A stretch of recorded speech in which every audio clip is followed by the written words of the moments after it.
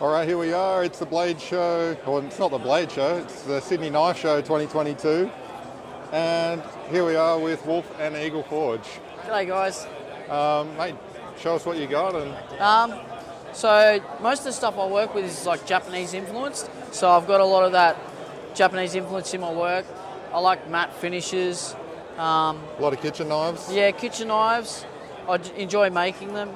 Also, I use a lot of, most of my steel, all the steel here except for the mono steel is Jez from Oblivion Blades.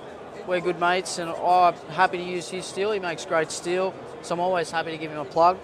And yeah, I think I just like really using simplified stuff. There he is there. So simplified handles, handles that are not complex, you know, in that sort of Japanese style. And then selecting primarily Australian timbers where I can.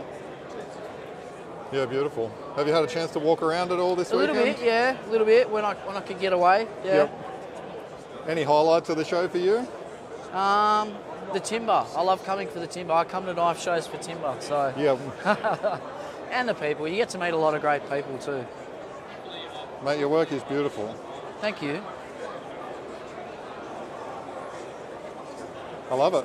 All right, mate, thanks for your time. Very I'll talk welcome. to you again.